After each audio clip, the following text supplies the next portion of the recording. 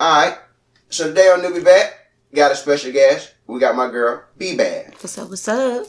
So, before we get into it, you're going to have to tell me what B-Bad, like what made you come up with the name B-Bad? Well, I'm a president of Beautiful American Divas, and it's a social club.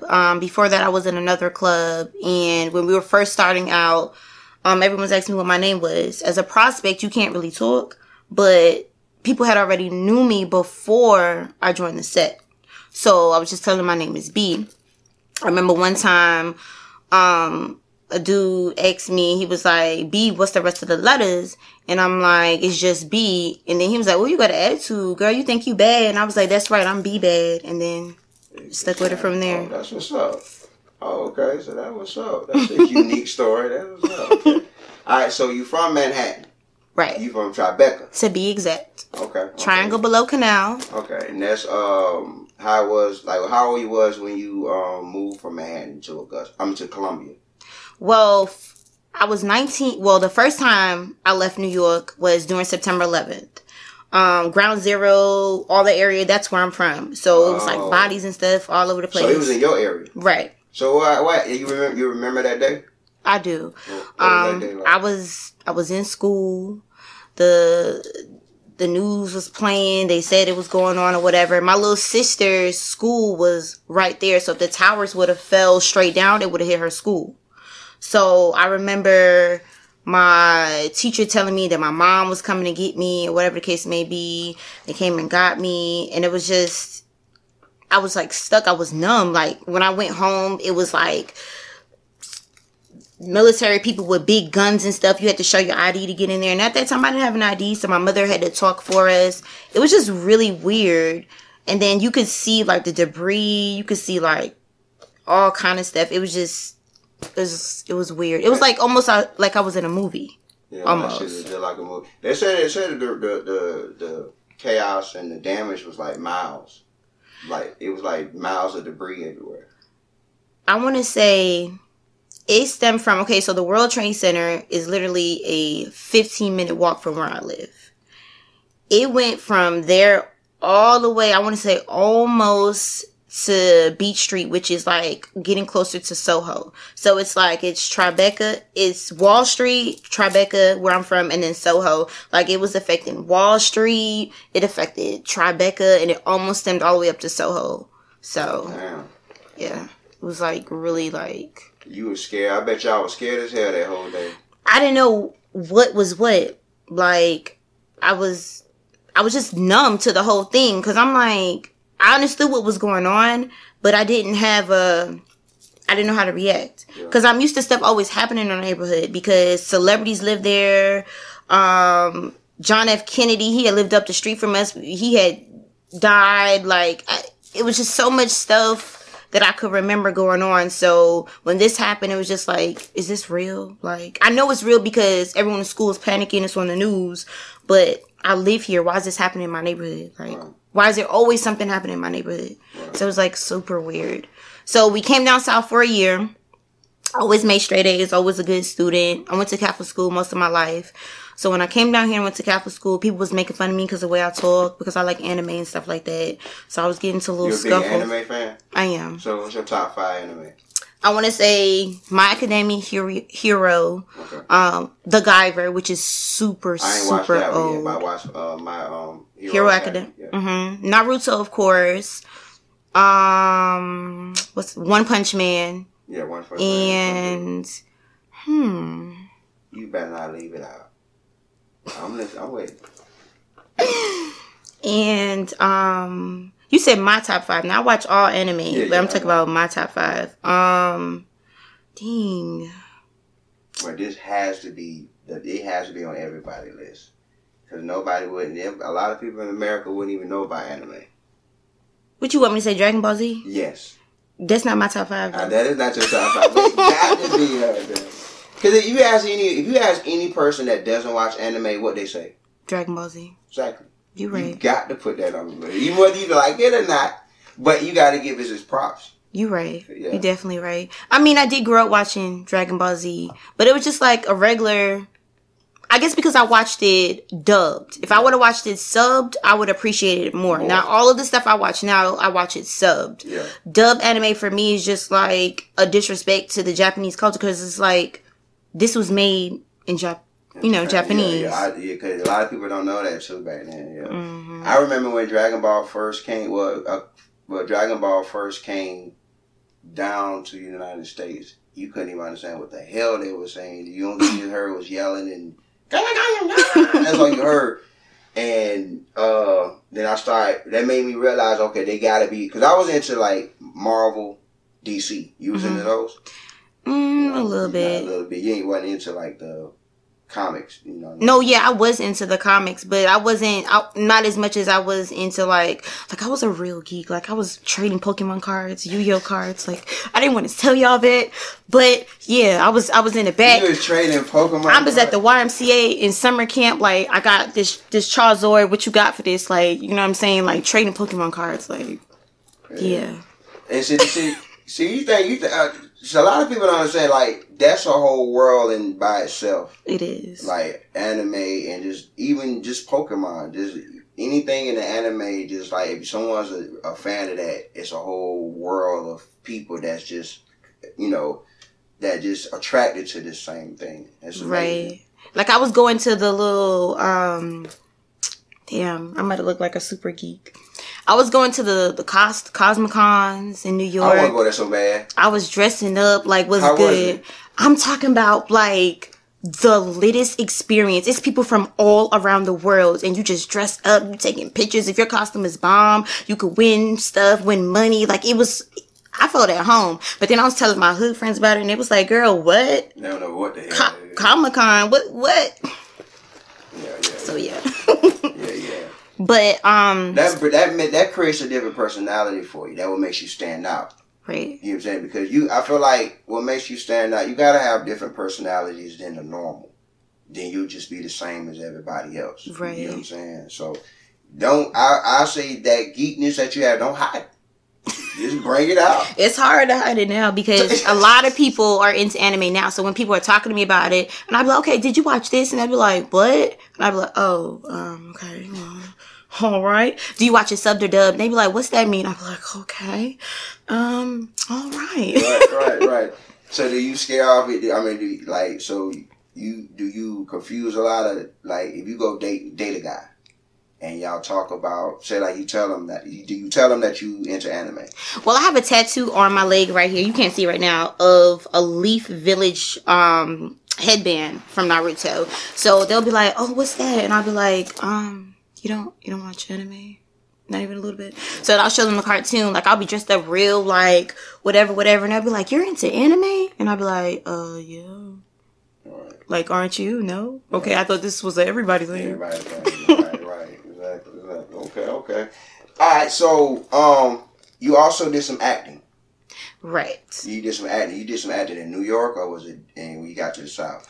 Well, I did like local stuff in New York because I went to LaGuardia Community College, and it's like a performing arts kind of college. So I did like little, videos out there, but like seriously into my acting is when I came down here. I'm on Killumbia, season 3. Shout out to Big Paul. Shout out. And so that's I gotta get an interview with them. Yes. I'll come to Killumbia and do that. Let me know so I can link you. So that was like a major, now I was doing little other stuff, but that was like a major platform that I started on. And then I linked with Geechee One Films, and I did a few things with them as well. So I know one of the... Felicia, that's my business partner. That's my partner, man. That's my dog. Love her. Yeah, I love Felicia. That's my girl. She gets on my nerves. She gives me a headache every now and then. But that's my girl, man. Like, I'll rock with Felicia. Like, we've been working for a long time, some years. So that's my dog. She makes me feel normal. Like, a lot of times they'll ask me, like, about me, like, in anime and stuff like that. And she just talks to me like, okay, yeah, that's fine, B. And I'm like, it is? Like, yeah. So it's all right. See, the thing about Felicia, a lot of people don't know, Felicia drive is, like, crazy. It is. Like, if you tell Felicia that she can't do it, she's going to do it. Times 10. Times 10. And like I said, I take my hat off to her. Like, that's the hardest, one of the hardest women I've ever met. Like, she's really like, she inspired me to do some stuff. So it's like, she's real good people. Real good. Me too. She's going to be directing my, For the Love of Be Bad, which is a show that I have coming up soon. So let's talk about that. For the Love of Be Bad. So what made you want to come up with For the Love of Be Bad? Well, I'm looking for love. I got my heart broken. Like, that's what you're looking for, love, like in the flesh, like in real life. In real life. So there's not no script. No. You know, some people think some things just be script. No, this is you actually looking. Okay, so now we do have an itinerary, if that counts. Like, y'all need to be here on time. We're gonna eat this because I like to snack. So we're gonna eat this, go to this place, and it's gonna be shot in Charleston. But I generally am looking for love because this business, you know, is very, very difficult. So the reason why I'm doing it on this platform is because I want people to already know, like, this is what I like to do. I like to be in front of the camera. I like to mix. I like to be in the entertainment business. So if you're going to date me, then you got to be a part of this too. Right. So, and it's for guys and girls. So it's going to be really cool. Yeah. It's going to be for guys and girls. And girls. Oh, okay. So it's look, oh, okay. Yeah. All right. Okay.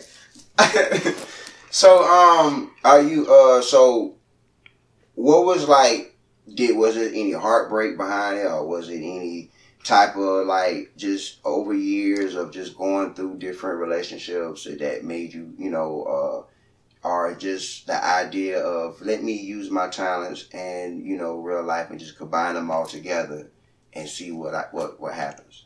It's a combination of both.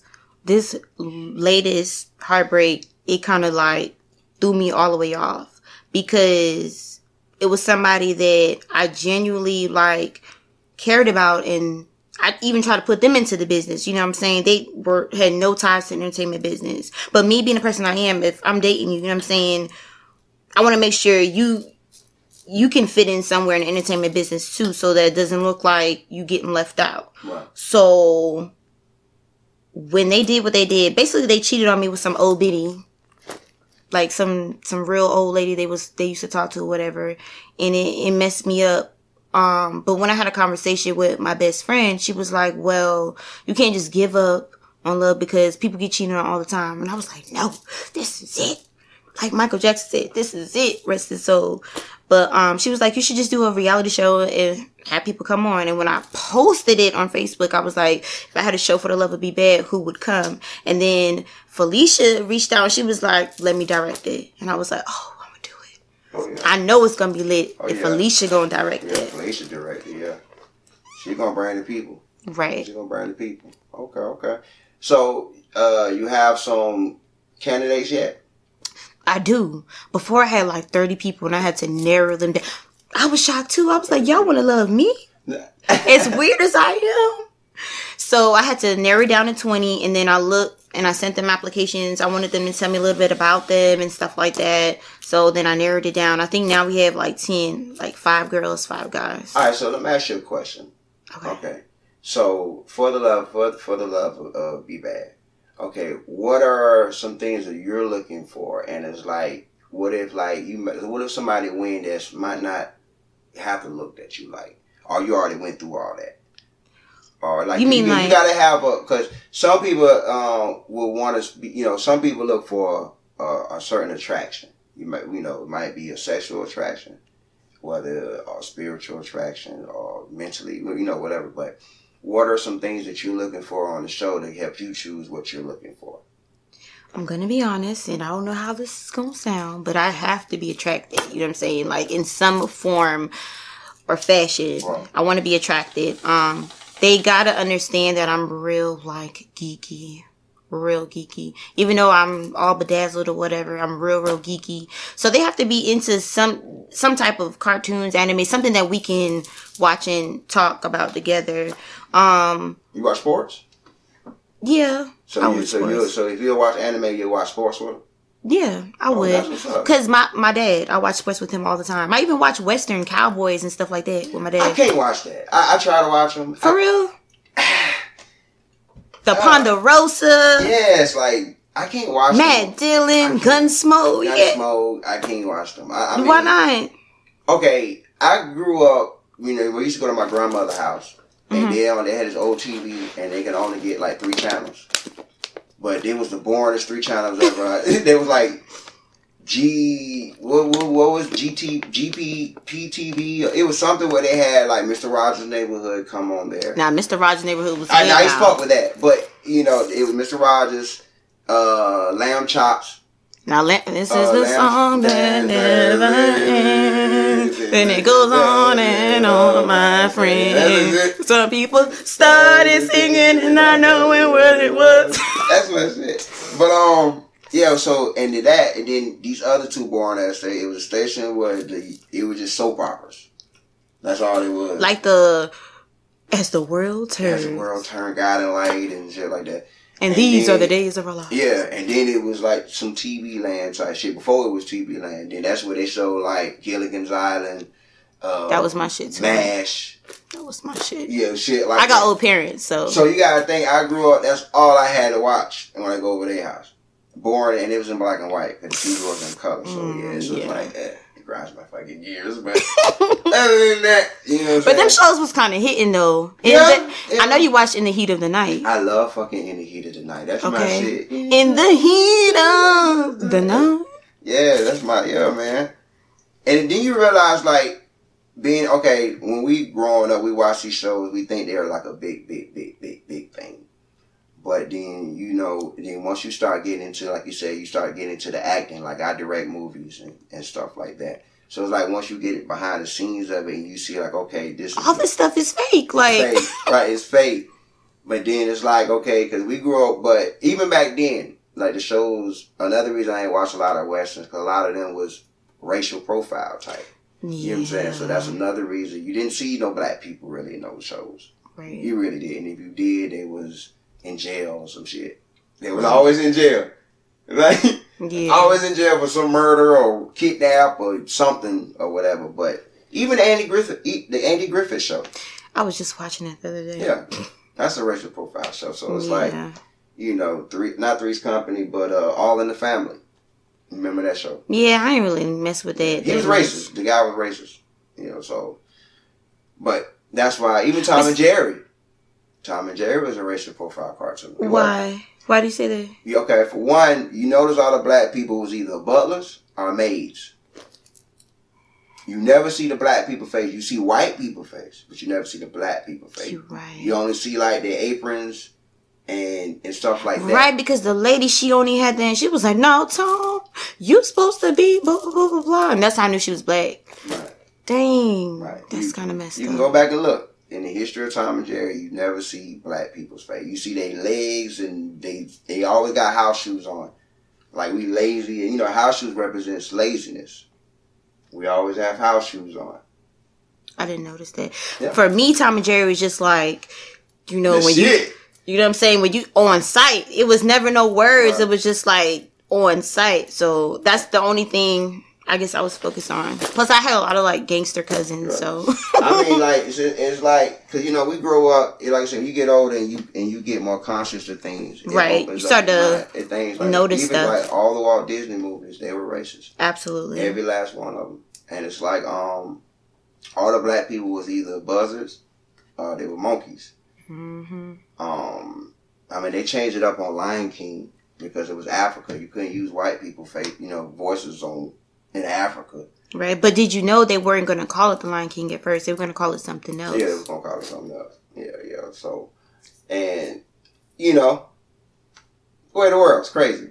But then when you get it, it's like I said, so we get an entertainment that lets you know, like, okay, it's a lot of stuff behind the scenes. Right. You know what I'm saying? Politics. A lot of politics. Okay, so you be in the Killumbia market. Right. Working with a lot of people in Columbia. So who are some people in Columbia that you work with? Well, first of all, shout out to 5 Star Studio. That's where I do most of like my shows and stuff at. When you say work, what do you mean, like the artists I work with? I mean, from artists, from promoters, from companies, your company. I mean, but outside of your company, I'm talking just like other people. Like basically, who else have you done? You know, chopped it up with. Cowboy Gotti, Ray G, Cusco the Fool, YBK Dollar, Slick G, Anna. She just dropped a song that's on that's gonna be on 103.9. Yeah. Yeah. And I was in her video. I got her Yeah, you were in the video. Colors sent me the video. Colors sent me the video. Shout out to Colors. He's Shout cool. out to Colors. Yeah. But yeah, he sent me the video. He always yeah. But he sent me the video. Shout out, long time coming. But yeah, he sent me the video, and I heard her. She's pretty good. She is. She's really dope. I was telling her I was looking for an R&B artist to like work with. You know, to like work with. Like put some time into. I have all the resources. I have the connections. So I'm looking for an R&B artist. So, but he sent me a video. She sounded pretty dope. I haven't reached out to her yet because I don't want to make no decision yet. I just want to get. I like to follow people, see what you do, see if you fall off.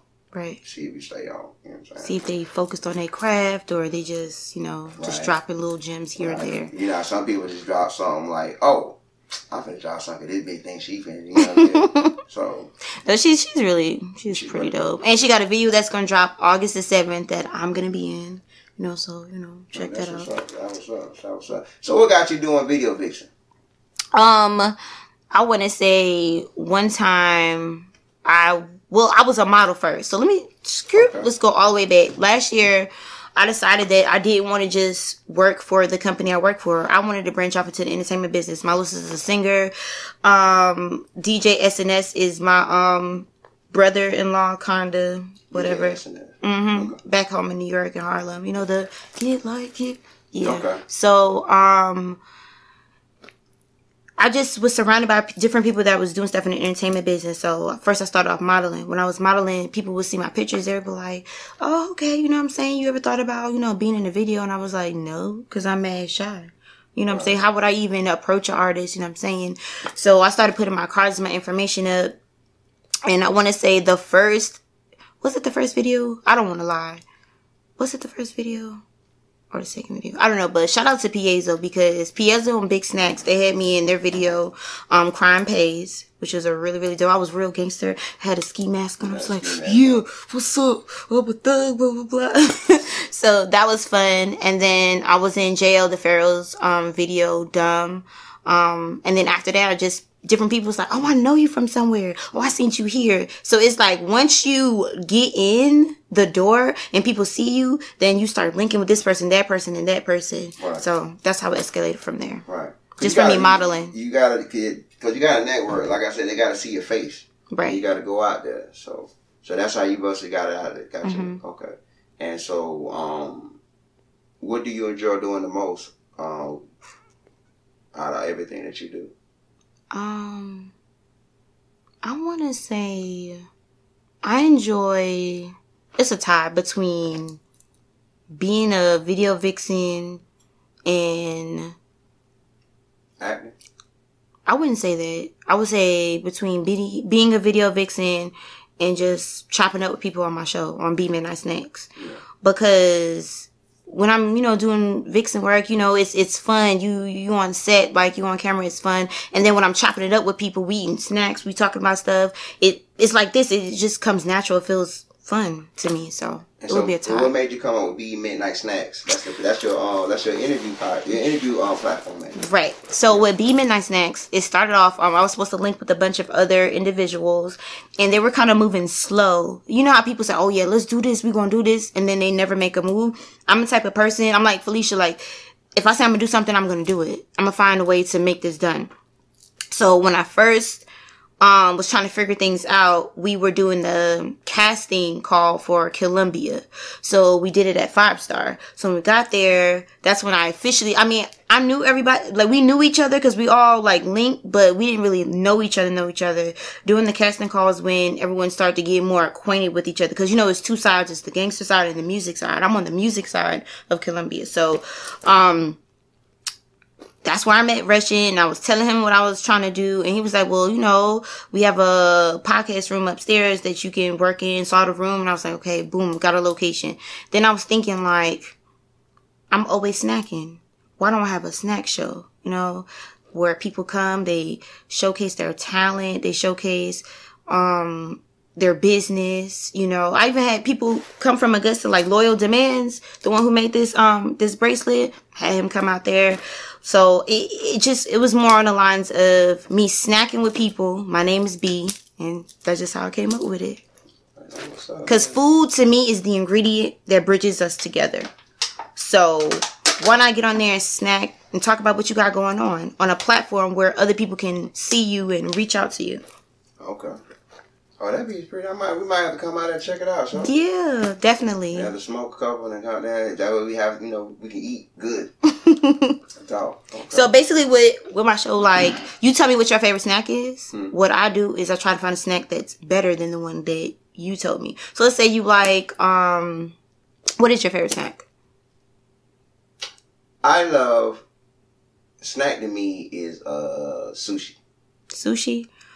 I don't know if I can top sushi. Yeah. You know what? I can top sushi. Huh? It's this Japanese ice cream called mochito or mochi. I done had it. You already had it? Oh, yeah. You had all the flavors? All the flavors. I had strawberry. I ain't like the chocolate. Did you have passion fruit? I didn't have passion fruit. So you didn't have all the flavors. Yeah. So see, when you come, I will bring the ice cream. I'll probably keep it in the freezer. I'll bring in probably passion fruit. It's the dough with the ice cream in it, dragon fruit. And, huh? It's the dough with the ice cream in it, right? Mm-hmm. It's actually made out of rice. The whole thing is rice. It's rice, yeah. But it looks like ice cream. And I don't want to say it's healthy, but it's not like, it won't, you know what I'm saying? I don't know if some people don't like to eat certain things or whatever. So it's basically made out of rice. And it is so delicious. It is good. It is good. So yeah, I would bring that, introduce you to that. You'd be like, oh, okay. So cool. Okay, I'll try the passion fruit. I didn't try the other ones, but yeah, they good. They good. Right. They good. Okay. All right. And what about drinks? You drink? I do. I drink Henny, Patron, or champagne. I mostly like to drink champagne. Like when I go to events and stuff, you'll always see me with like a bottle of champagne in my hand. Wow, always. That's my thing. Now, if I'm, they don't got champagne, I'm like, all right, let me see. You got some Henny, you got some Patron in there. So you're a brown drinker? Or you more white? I want to say I'm a specific drinker, like Henny or Patron. Now, I'll try some other stuff, but specific Henny or Patron. I done mastered myself on Henny and Patron. So you know how your body is. Right. I'm glad you say that, because a lot of people will they basically free, like this freestyle stuff. They'll go to the club to drink any damn thing. No. See, if you know your limit, you won't have any limitations. Right. Okay. You sound like you done been through it. So I don't know. I done met my limit, so therefore now I have no limitations. What's the worst you've been messed up that you remember? It was 2 times. One in college and one recently. The one in college, I got so lit, and like it was. I forgot who was performing. Like my friend Lex. She's connected to whoever she's connected to, and we all just jumped in the car. We're like, okay, we lit. We about to go in the car. Now this is a Thursday night. I gotta be to school tomorrow morning. Took a quick nap from Sumter, South Carolina, and I woke up and I was in Atlanta. I was like, no. Ooh. I mean, we partied when we got out there, but then I was late coming back to school, and I was like, you know what? I'm never going to get that lit, because there's no way. Because I know it's a good 3 or 4 hour drive. What was I doing the whole time? Sleep. Slump. So I was like, yeah. I mean, I was protected. It wasn't like nothing like that, but it was just the principle, like, I can't come party with y'all. I'm still a kid. I have to go back to school tomorrow. Right. And then the one other recent time, I think I was super lit, and I like professed my love to this random person. Like, well, he wasn't random. Somebody I do know, and I, whatever, but I was just like telling them I love them. I was like, damn, I'm drunk. Yeah. That was like super embarrassing. Oh, and they told you everything about it? Yeah, they were like, asking me like if I love them, and I was like, no, like that's random. And they're like, no, you're random, because you definitely said that the other day. And I was like, oh, okay, well then, today's a new day, so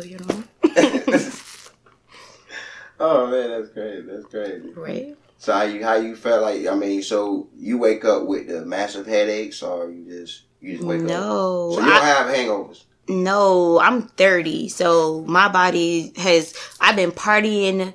I'm from New York. I've been partying all my life. I slowed down partying when I came down here, but I still be turning up. So I don't do that. And then I remember one time I was hanging with my gangster cousins, and they be drinking Ace of Spades. They be drinking like, and I felt like I was about to regurgitate one time, and it was like, real gangsters don't throw up. And once they said that to me, What did he say? They was like, real gangsters don't throw up. And so I was like, when they said that to me, ever since then, like, I've never thrown up since then. I want to say I was like 16, 17 drinking with them. Oh, I shouldn't say that, right? Hey, say you grown now. Yeah, you know what I'm saying? I'm grown now, but... Go back in time and rush you. So, once they told me that, from then on out, I did not throw up. Even when it would be like right here on my shoulder, I'd be like, get off me, throw up. Get off me, throw up. Get out of my mind. And then I'll be good. I'm for real. Like, that's stuck in my head. My cousin looking me in the eyes. He like, yeah, you gonna hang with the big dogs? Gangsters don't throw up. And I was just like, okay, but can you tell my body that? Because it's not registering the gangster mentality right now. So, but yeah. I know you like, this girl is so crazy. Nah, it's good. It's good personality. It's good personality. Yeah, I'm ready to watch a show. Yay. So who you got filming it? I had another individual filming it, but now I'm working with Rashid Ori. And he's pretty cool. We're actually shooting season 3 right now. I don't think I'm gonna release it until probably like September-ish. Like, so you're right already after. filming now? Yeah, for season 3. Okay. So right now, the last episode on season 2 was with Ray G. Shout out to him. So yeah, right now we're just shooting, you know, season 3, and then we'll probably release it in September. So. Okay, that's dope. That's dope.